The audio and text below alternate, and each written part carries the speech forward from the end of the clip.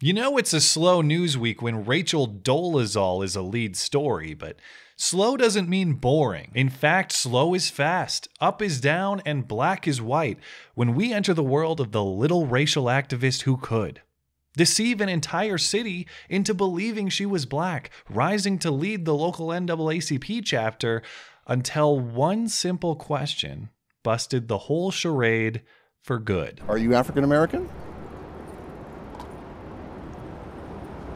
I don't understand the question. Are your parents, are they white? Yes, somehow combining the complexion of Donald Trump with the haircut of Sideshow Bob fooled everyone for years into believing she was black. And all of this deceptive mastery, and still, somehow, she's only the second fakest black racial justice activist currently.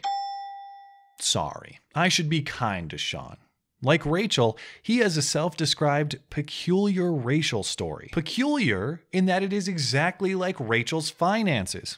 Bankrupt. And that's why Dolezal is back in the news. In a new story by The Guardian, Dolezal describes how she is on the verge of homelessness, unable to secure a job despite changing her name, offered only opportunity for reality TV or porn. Now, I'd be lying if I said I wouldn't watch it, but we must address the important questions. Does it count as interracial no matter who she's with? Does it count as interracial even if it's solo? I wonder if she'll swallow her pride and accept what opportunity she has. Hey, she already sits on the couch all day anyway. Might as well get paid for it, you know? Anyhow, the significance of this story isn't Rachel's financial or employment troubles. The significance of this story to me is that in her new book, Rachel concedes all the facts of her story, that her parents are white, that she is white in the technical genetic sense, but that she still maintains her black identity, that she still marks black on applications for employment, that yes, she considers herself trans black, saying, I do think a more complex label would be helpful, but we don't really have that vocabulary.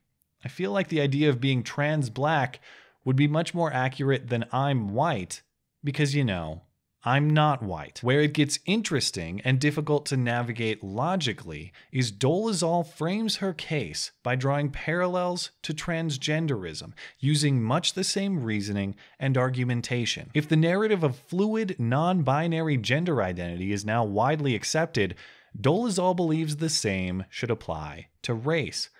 It's very similar insofar as this is a category I'm born into, but this is how I really feel. Note that many people reject this claim of hers, specifically people within the transgender community. These critics argue transgender people transition out of medical necessity, a necessity that doesn't exist in Dolezal's case, and that Rachel's racial identity is a choice, unlike gender identity. But if we accept that logic in the case of gender, I personally don't see a clear distinction that separates gender from race in that context. As this Guardian author questions, if we believe someone born without ovaries or a womb can be a woman and accept radical surgery as a legitimate corrective necessity, is it so different for a woman who is born white but feels black to reposition herself on the racial spectrum? And are these critiques actually valid? Is gender identity clearly medically and biologically distinct from racial identity? Is racial identity, in fact, a choice? Dolezal offers rebuttals on the issue of biology. The Guardian author asks,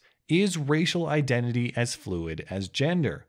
Dolezal argues it's more so, because it wasn't even biological to begin with. It was always a social construct. Is she implying that gender has a biological basis? Basically, it's not correct that there is such a thing as biological sex. And I'm a historian of medicine. I can unpack that for you at great length if you want, but in the interest of time, I won't.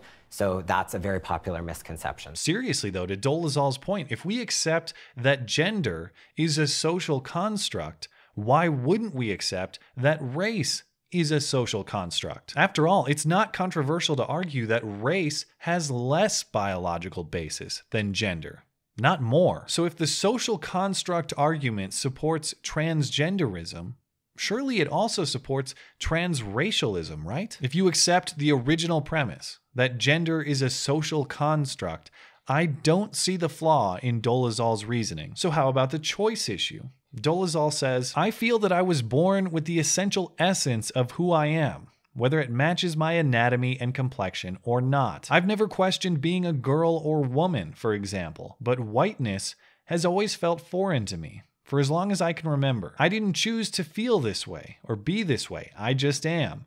What other choice is there than to be exactly who we are? In her book, Dolezal writes that she sees the world through black eyes. Yeah, you know, just like Rihanna with Chris Brown, being who she is, seeing the world through black eyes, living the dream. But honestly, if you can be transgender on the basis that you feel you have the wrong anatomy, why doesn't it stand to reason that you can be transracial on the basis that you feel you have the wrong complexion? I'm not necessarily arguing for or against either, but I do think viewing one as obviously reasonable and the other as obviously unreasonable is difficult to defend. I fail to see the reasoning there. Now, to be clear, I would rather let biology be king on these issues. Biology determines your sex and your gender. Biology determines your phenotype. But my political philosophy is, as long as your lifestyle stays within your home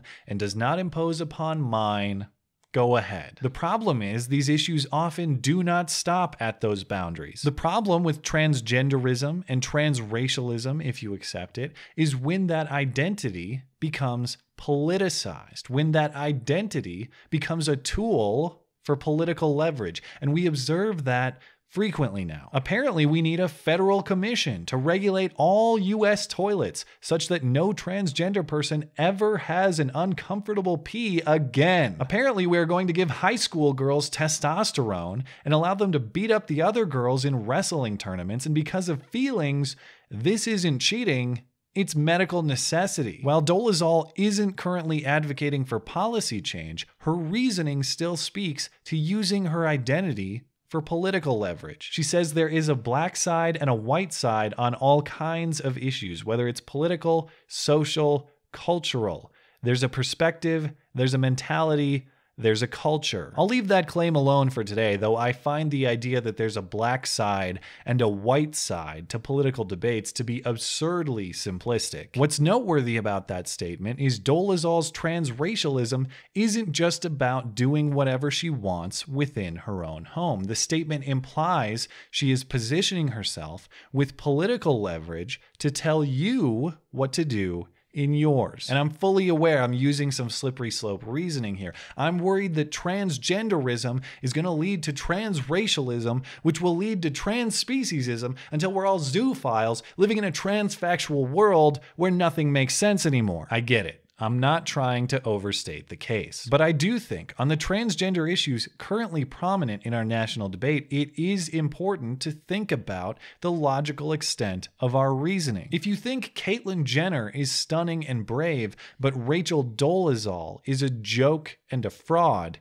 I need to know why. I don't care if we see the world through black eyes or through white eyes. I just care that we see it through reasonable, logically consistent ones. Thanks as always for listening and for supporting this channel. Always appreciate that thoughtful discussion down below, and especially over on Twitter. That is at ML Christiansen. You're always welcome to come hang out and chat in my live streams. Those are linked down in the description. Looking forward to it. Okay, bye.